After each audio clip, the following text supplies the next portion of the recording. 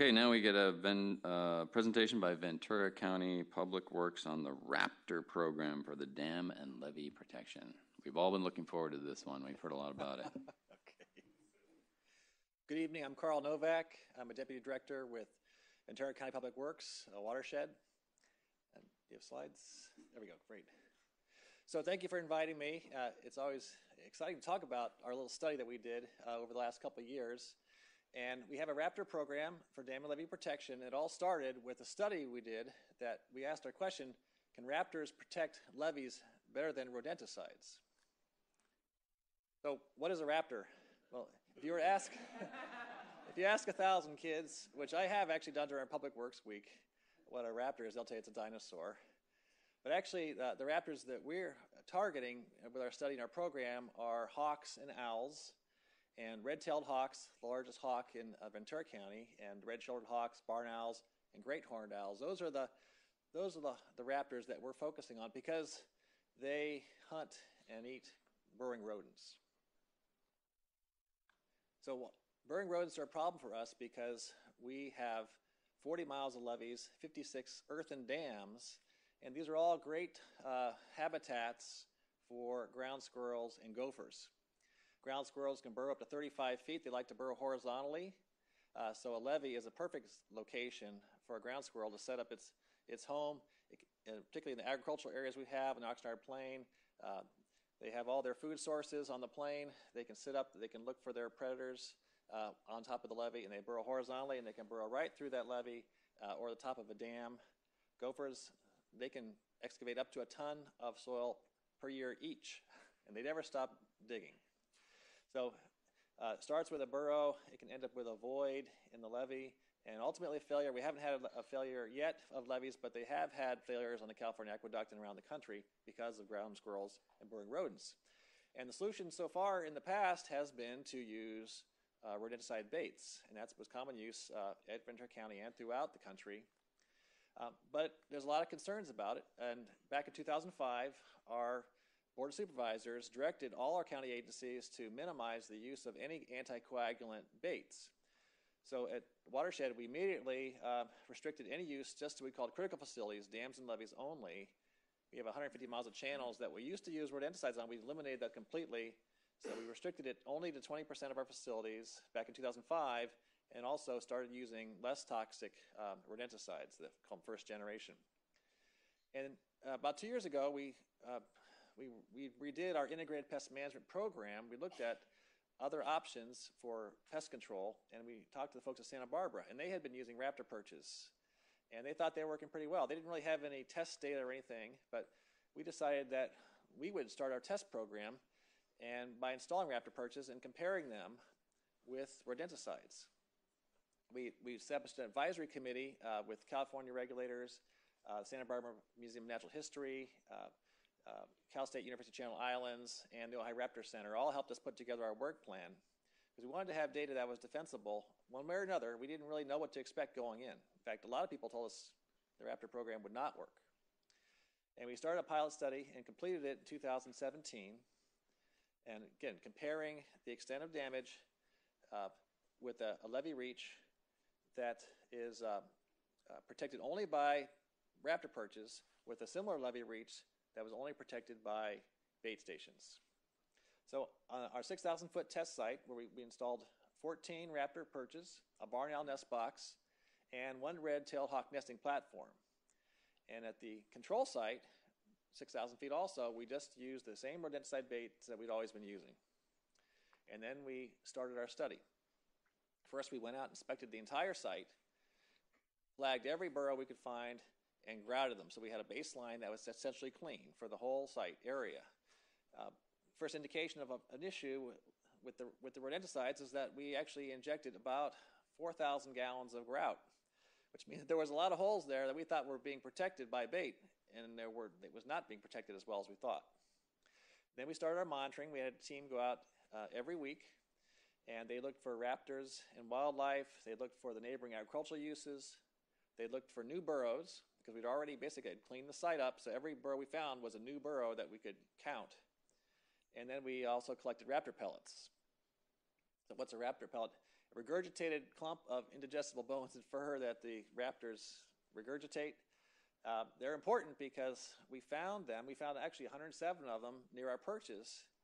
And we had our expert from Santa Barbara Museum of Natural History analyze the bones, and about half of those were from owls and half were from hawks. It showed that the hawks and owls were coming to the perches. A lot of people ask us, well, where do you get your hawks and owls? Well, they're local in the area, and the perches are designed to attract them to our levees so they can hunt. And then we found out that about half the bones were ground squirrels and burrows in those pellets. So we knew that the raptors were coming to our site, and they were consuming our target rodents, ground squirrels, and gophers. This histogram shows you a comparison between the number of burrows we observed in the raptor site versus the number of burrows we found in the control site during 2016. We observed 430 new burrows at the control site. During the same time period, we only observed 145 new burrows at the raptor site. So, and you can see this similar pattern in terms of when the burrows were observed throughout the year at both sites. And that was a really good indication. We thought, well, maybe we're onto something here. We're obviously seeing a lot less burrows at the raptor site. In this sketch, basically, this figure is kind of complicated, but all the red dots represent new burrows, the 430 burrows at the control site and the 140 at the test site. The one difference between the sites was that the neighboring agricultural uses was a little different. And that was a concern to us because at the control site there were a lot of berries. And we know that ground squirrels love berries. Like everybody else likes berries. We'd rather eat berries than treated oats. And so we were concerned that that might skew the study results. So what we did during phase 2 of the program is that we replaced all of the bait stations at the control site with perches. And then we monitored for another 7 or 8 months. And then we could do a before and after comparison at the control site. And sure enough, we saw a 50% reduction in the number of new burrows again between 2016 when we had bait stations and 2017 when we put the perches up. So at that point, we felt pretty convinced that the neighboring agricultural use variable was eliminated, and we could say that the raptor perches were more effective during the study than the bait stations. Well, then the question was why? Why is it? We didn't really know what to expect. Why are these simple perches that we're putting up working better than these bait stations, which people have been relying on for years and years?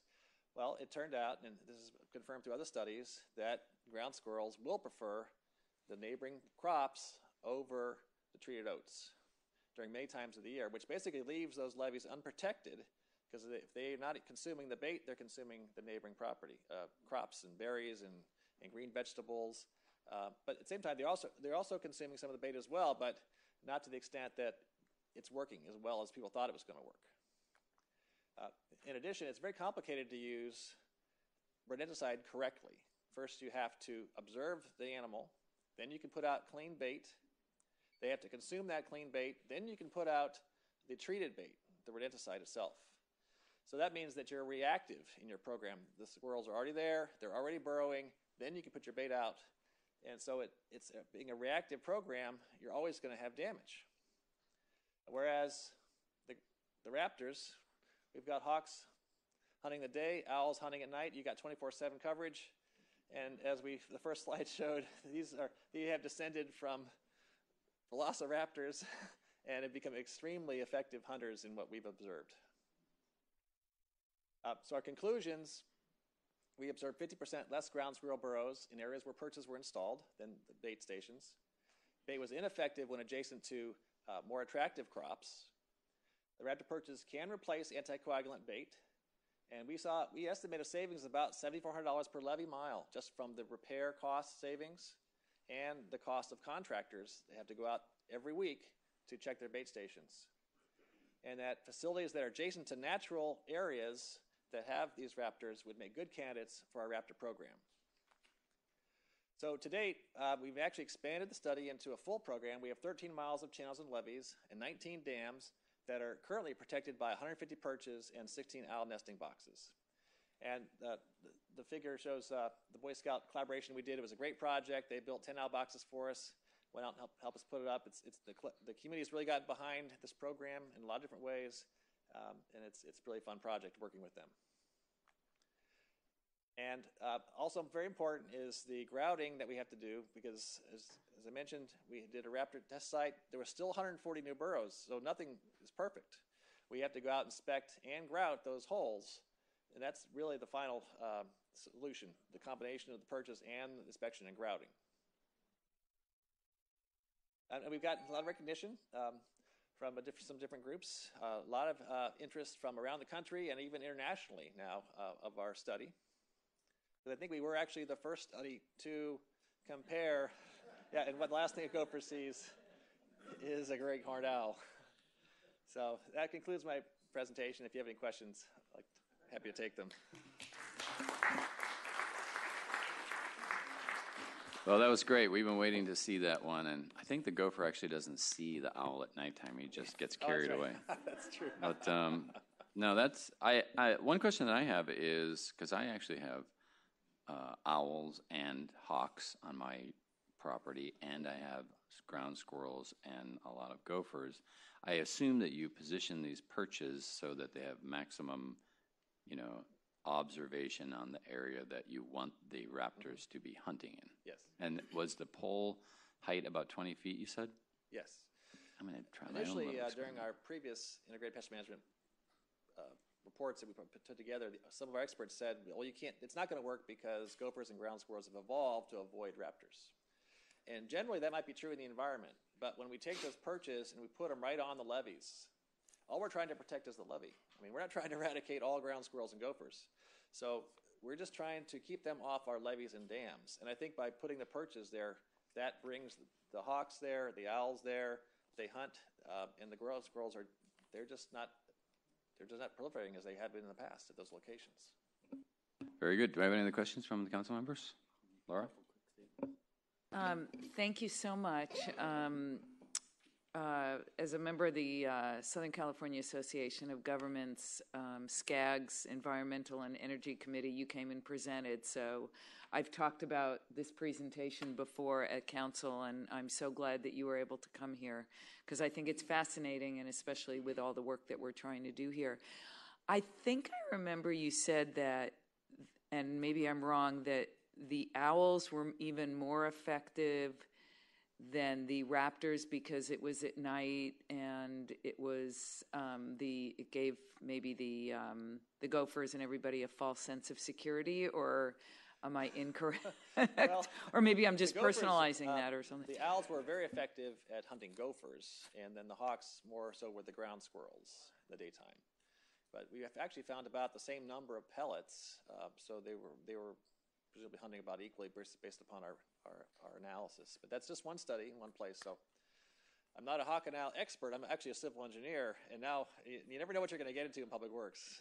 Well, I think what's interesting is that this was the first study that actually looked at the differences between using poisons and using our natural predators. And it's so pertinent to Malibu because I think almost everybody in Malibu sees hawks and every day, all the time, and certainly hears the owls at night too. So thank you very, very much for coming out for this. Jefferson? Thanks a lot. Just to help people understand why there are two needs for the owls. The great horned owl will also attack and eat the barn owl, and that's why we put the houses up. And on my personal predator pole, I've noticed the scat down below. I've never analyzed it, but I have a 28-footer, and it's constantly interesting to see what bone remnants are behind my predator pole. I've been pushing for this at our parks, our flatland parks, and hopefully we can get the council to agree that the predator poles are the way to go. It helps eradicate. It helps keep that eradication effort going on the flat parks where we have that grass and the squirrels are easy prey for the hawks. So that's terrific. Also, what the predator poles do is they provide a better hunting platform because they're not constantly having to adjust their eyes and focus while they're traveling.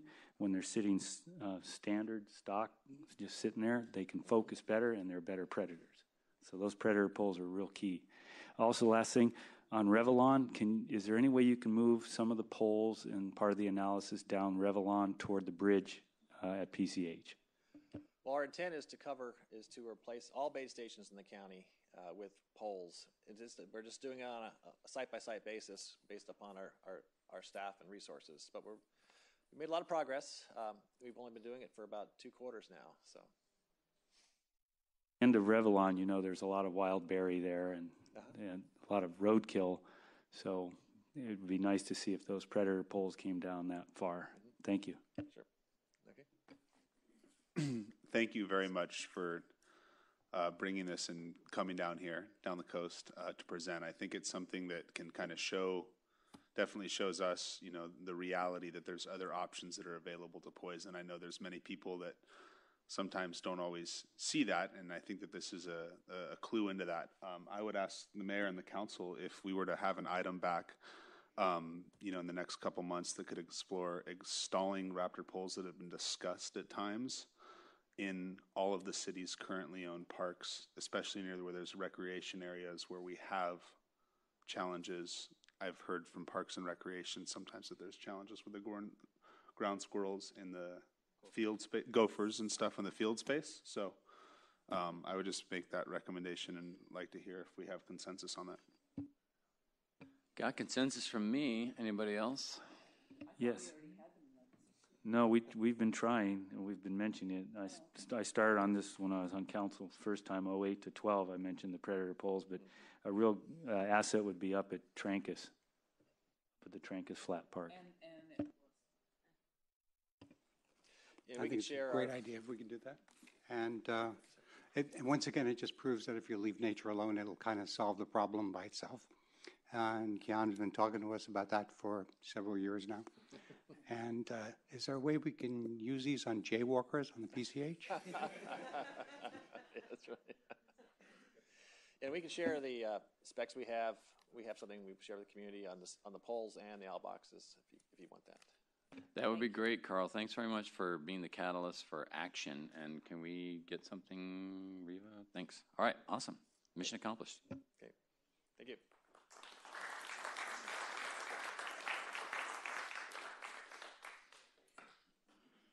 All right, we're on to written and oral communications from the public. I have a number of speakers here, so I'm going to call your name, and I'm going to call, 2 or 3 names. So if you're like second or third up, get in the ready position and move closer to the front so we don't have to wait for you to come all the way up. First will be Keon Schulman, followed by Stephanie Rice and Georgina Bradley. Hello, I'm representing Poison Free Malibu, and I'd like to give a presentation award of thank you to the Ventura County Watershed Protection District.